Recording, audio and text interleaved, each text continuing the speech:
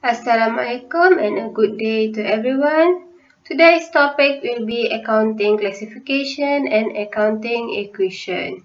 So let's begin. The objective for today's topic are identify the elements in statement of financial position and relates to them with the accounting equation. Second is identify the effect of business transaction on accounting equation. Okay, so before we go into accounting equation and the statement of financial position, the basic thing you need to do are the accounting classification. So we have three basics account. First is assets, second is liability, the third is owner's equity. So these are the three basic accounts that you need to know and understand before you can go into the more detailed, more expanded accounts.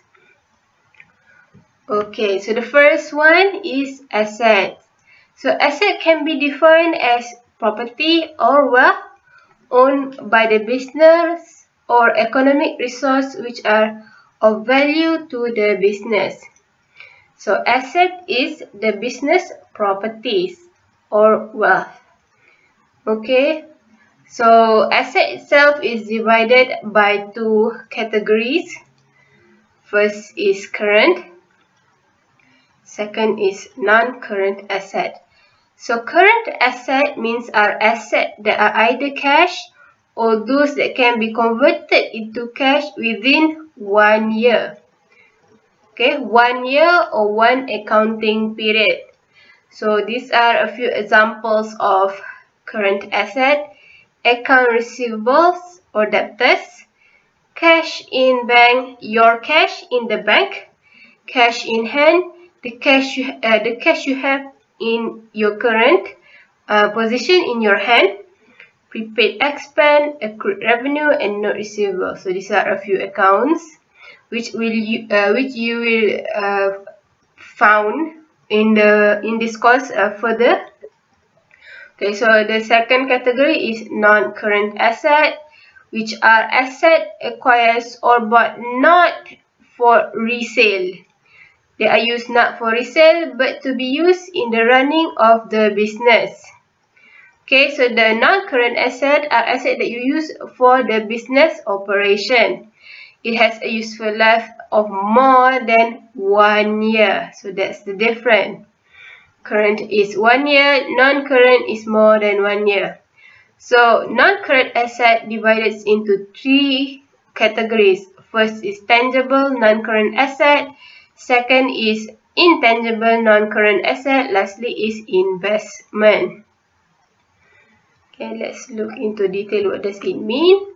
So tangible non-current asset means those assets which have physical existence.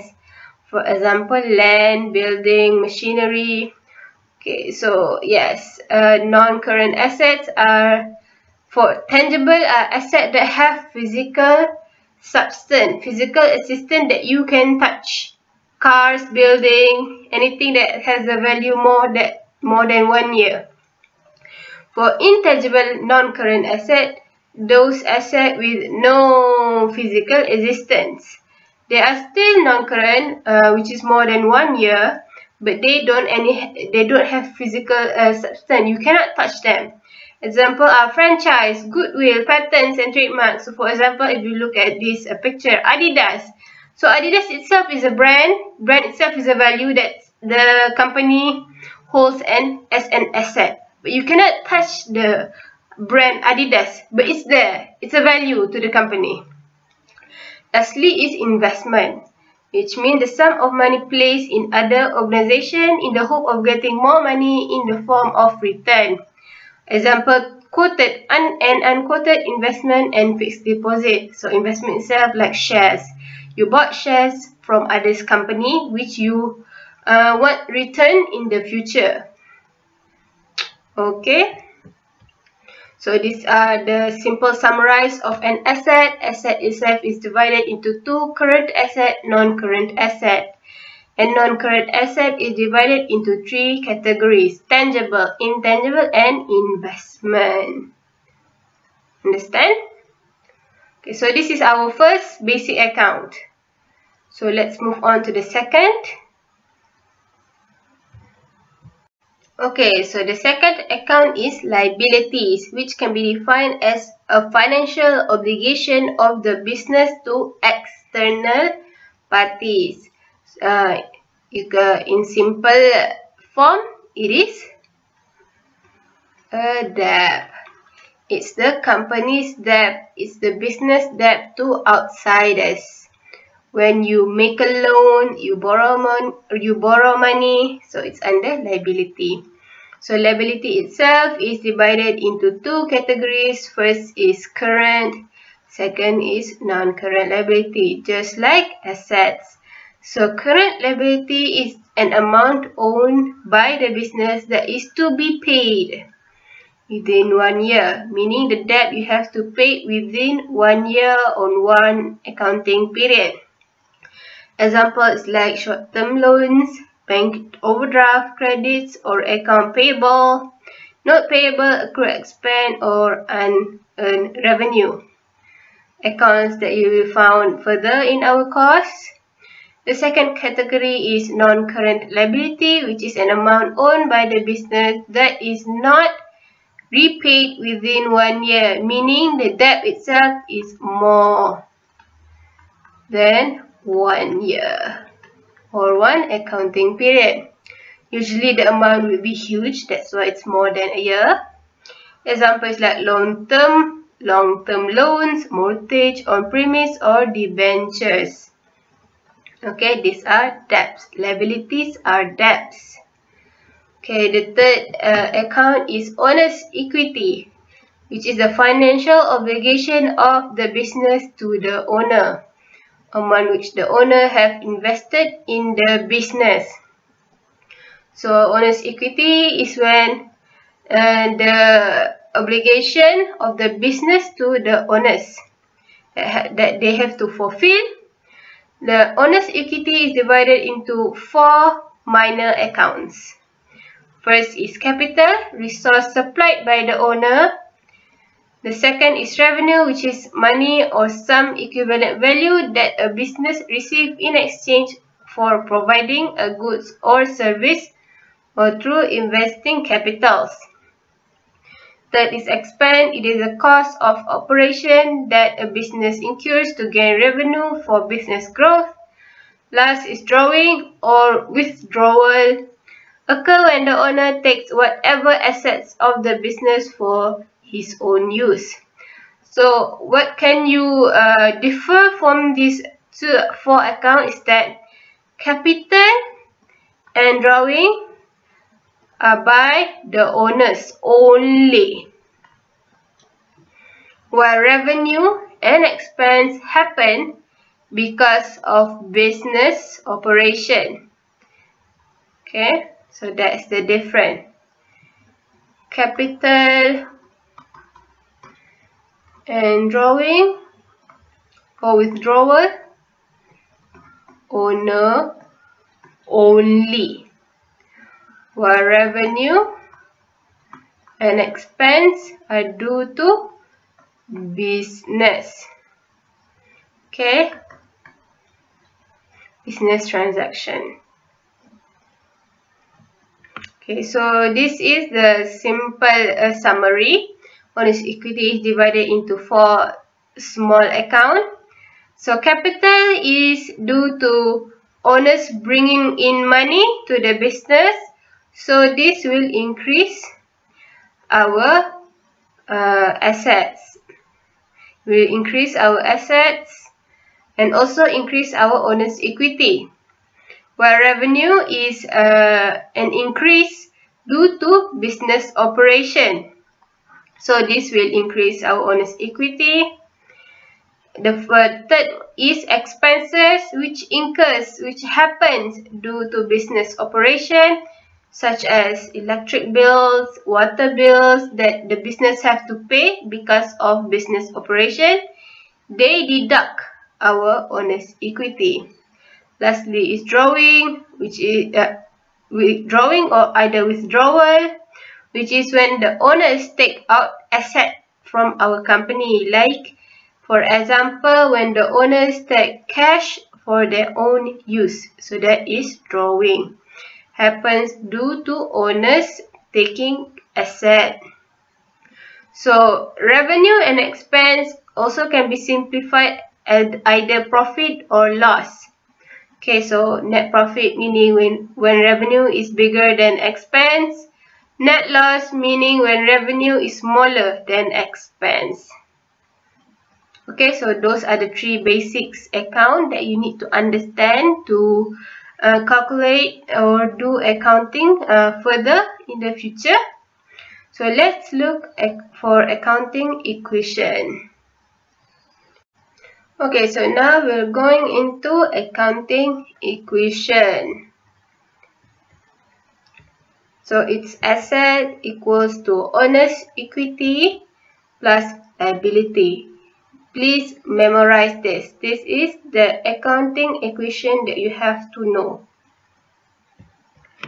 So accounting equation is the foundation of accounting. It explains the relationship between asset, owner's equity, and liability. Basic equation associated with double entry accounting, also known as balance sheet statement of financial position equation. The equality always maintain balance. What you have to remember is that they are always maintaining a balance regardless of the number of transactions recorded. Any change in the amount of total asset is always followed by an equal change in the amount of total equity and liability. So if you look at this equation, when there's a change in asset, there's either a change in owner's equity or liability, or a change in both. But the end result is that both sides are equal. So when asset is 1, this side also have to be 1. Okay, so let's move on. Remember the equation. Okay, so asset is, as stated before, is the resource of the business, equals to resource supplied by owners, which is the owner's equity. Account will be capital. So when you expand itself plus resource supplied by others, which means external parties, that applies liability. So the owner's equity is also included others small account. Okay, it also can be written like this: asset equals to capital plus profit. Profit happens when revenue is bigger than expense, plus liability. Loss happens when revenue is smaller than expense.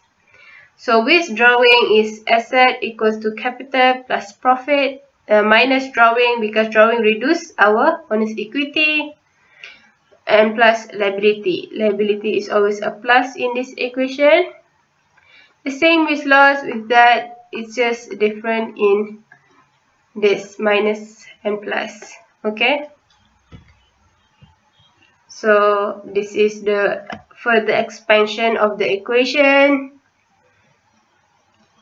Finally, it will look like this. Okay, this is the final expansion of the equation.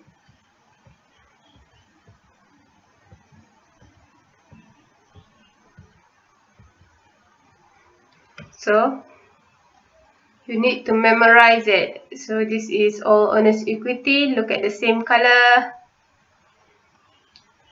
Okay, these are the basic forms. But this is when you expand. Okay, so let's do a little exercise. Example, fill in the following based on the accounting equation. So asset is for 45,000 while liability is 12,400. So what is owner's equity? Owner's equity plus liability must equals to asset. So how much is owner's equity?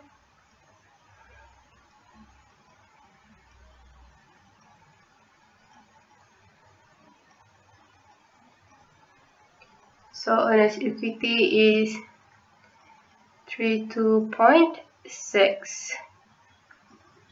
Okay, so if you plus 32.6 plus 12, you will gain 12.4, you will gain 45. So that's how you make the equation balance. The same with the second example. How much is asset?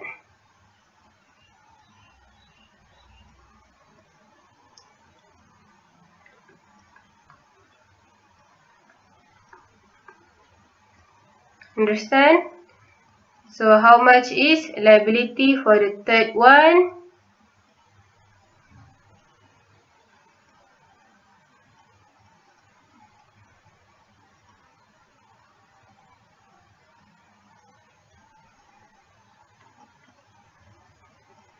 This is simple math. You just have to make the equation balance. Okay?